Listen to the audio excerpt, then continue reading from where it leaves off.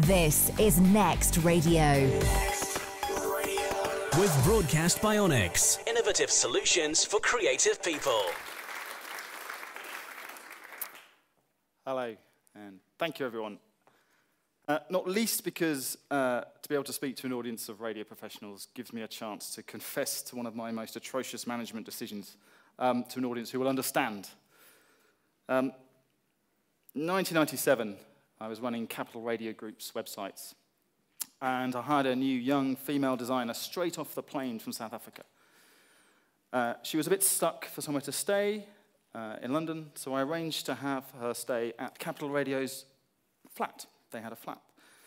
I knew that she would be sharing a flat with a young early breakfast DJ that Capital had just hired. He'd just come down from Leeds. His name was Chris Moyles. I think she's just about forgiven me now. Anyway, government.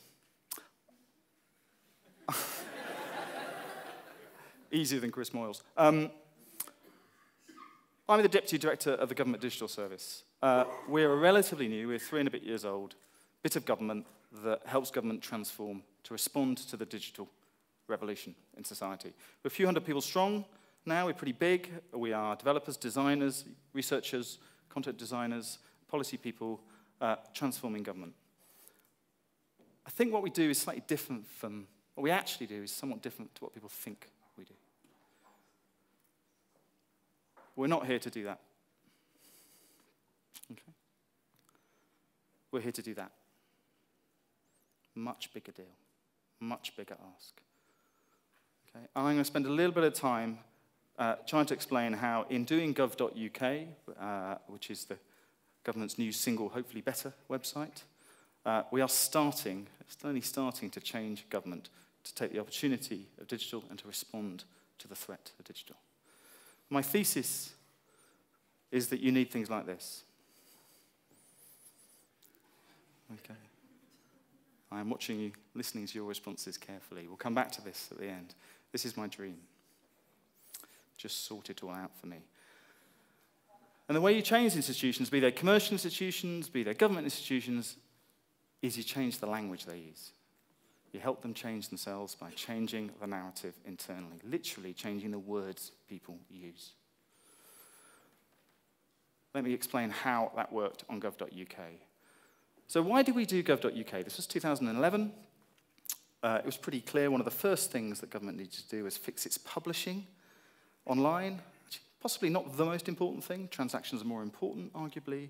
But it felt like a good place to start. There were hundreds of government websites. The only thing they had in common was that they were all different, and they cost about £100 million more than they should have done, just to publish.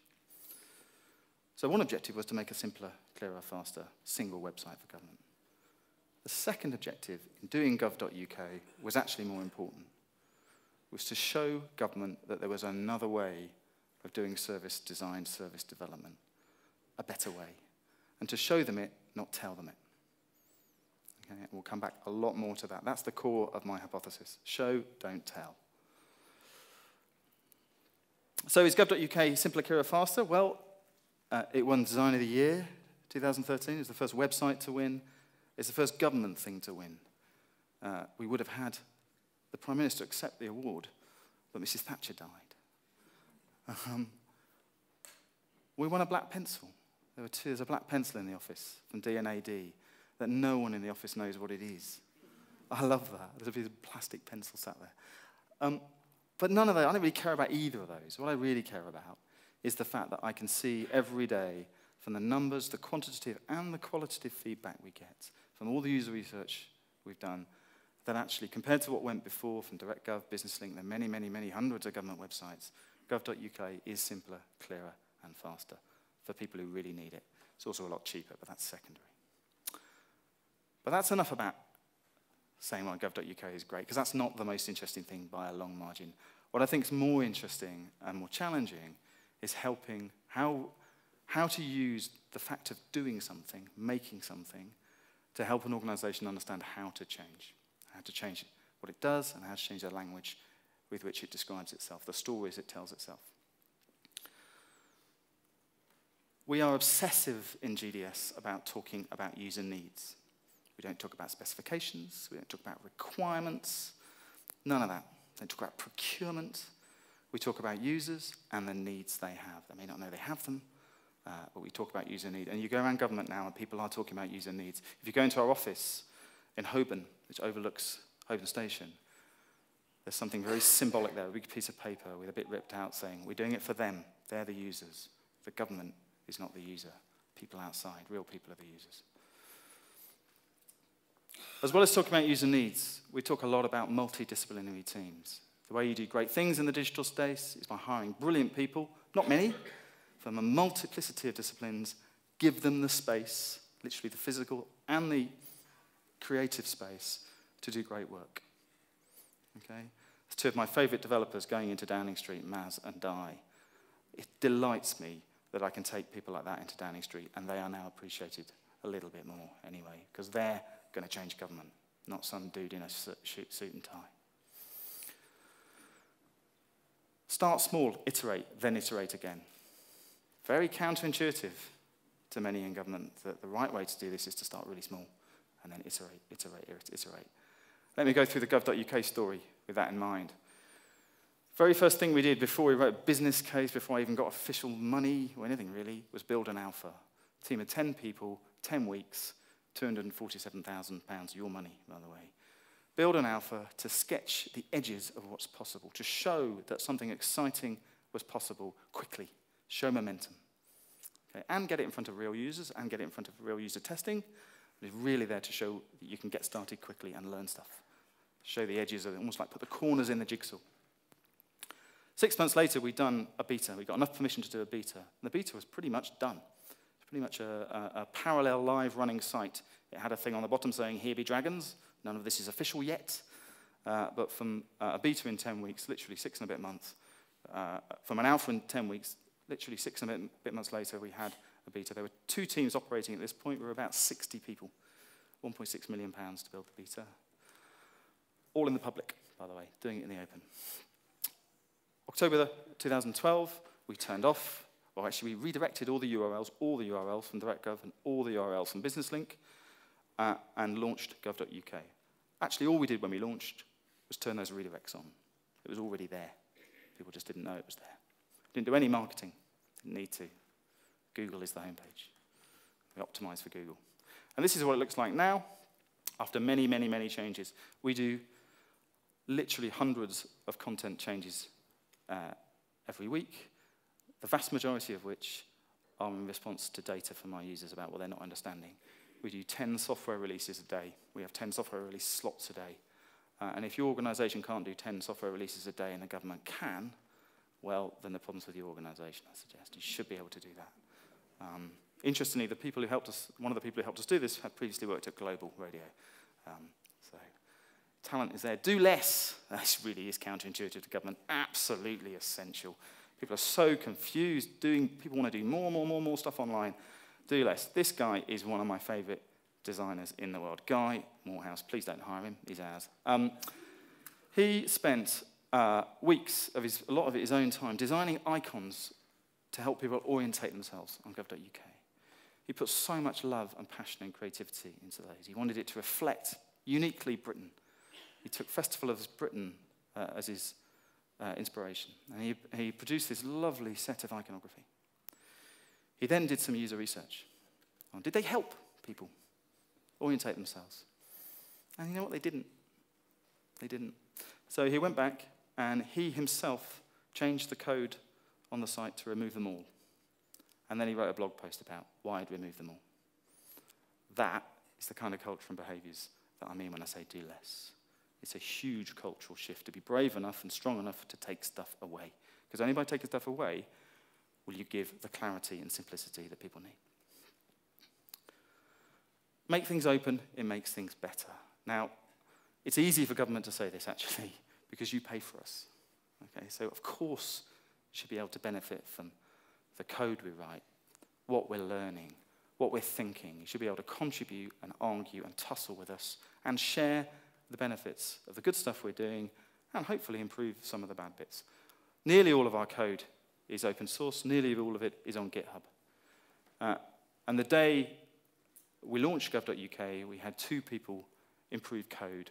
We actually made a mistake with bank holidays, and someone picked it up and fixed it, and we were able to integrate it that same day. If I'm honest, the best thing about being open, it's a brilliant way to recruit talented people, because they can see what you're doing. It turned out to be a fantastic recruitment strategy, and I'm glad we stumbled across it by accident. Live your principles. Okay? I spent 7 long years at the BBC doing all sorts of internet stuff. One of the final things I did, more in anger than joy, if I'm honest, was get the executive board of the BBC to sign off a bunch of web principles. Okay?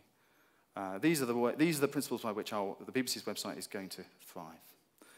I was never brave enough to then win the argument to actually put those principles live in the open for the whole world to see them. Okay? Didn't make that mistake again with gov.uk. One of the first things we did, was write down the principles by which we are going to design these services, with quite a lot of detail behind them, and live them.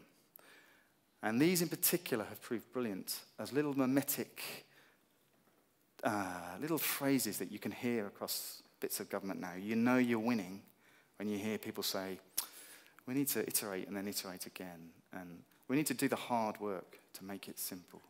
We need to just do less. We don't need to be uniform, but we do need to be consistent. It is propaganda, okay? There's nothing sophisticated about this. But you change the language people use, you literally change the way they think, the story they tell themselves, and what they do. Go and have a look.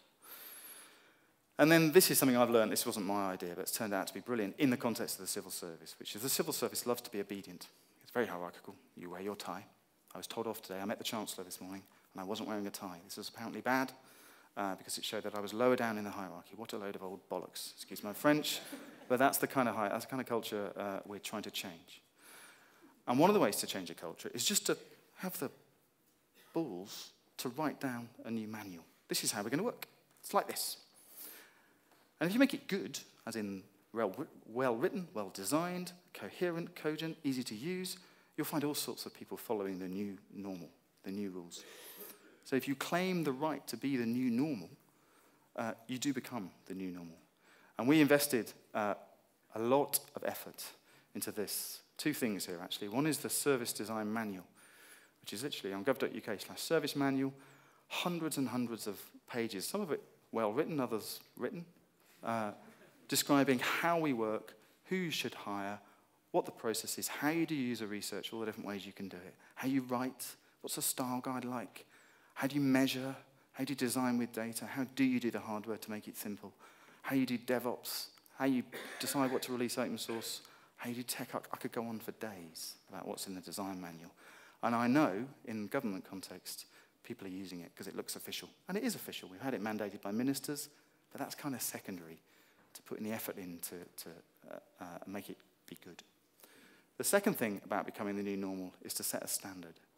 And if you go on that service manual site, you'll see the digital by default service standard, which is a set of 26 rules by which government services now have to live by before they're allowed to go live. In fact, before they're allowed to go from alpha to beta or beta to live. They're a pretty good set. They're a lot about how you work as well as what you build. Right. The most important thing of all. Government has 29,000 people in it. Whitehall, just over there, has 29,000 people in it whose job it is to write policy. Okay? They are the dominant caste in government. I remember being in the BBC when Greg Dyke joined, and about 8 months after he joined, I went to a presentation of some stupid management team, or senior management team or whatever. There's about 250 BBC senior managers in the room. And Greg Dyke presented this anthropologist, a woman who'd spent 8 months wandering around the BBC with carte blanche to talk to anybody. And she was a social anthropologist. She was amazing. And she spent 20 minutes describing the real hierarchy of the BBC. Okay, the real caste system. So obviously right at the top is not the Director General, it's Jeremy Clarkson, Jonathan Ross, it's the talent. They're the most powerful people. The second most powerful people, people who are close to that talent. Third most powerful, controllers. DG was about 6th most powerful. Okay. and all the way down. Okay. Government also has a hierarchy. It's very strictly enforced, hence the comment about my tie earlier. That was an act of aggression by a dominant caste. Okay. The way you change that is by doing something that caste, and they need to change. They know they need to change, to be fair. They really know they need to change. The way you change that dominant caste and help them embrace more castes is by making things and getting excited and making things. Okay? Being real. Don't tell them, show them. And I will know when governments really started to change to embrace this stuff. When I show them this thing, I show my fellow civil servants this thing, and they don't laugh. Okay? And they don't laugh. They laugh in despair, most of them. They'd love to do this. Okay? I know we've really changed government when you don't laugh, when you see that. Because we really should be able to do that with the digital revolution. Thank you very much.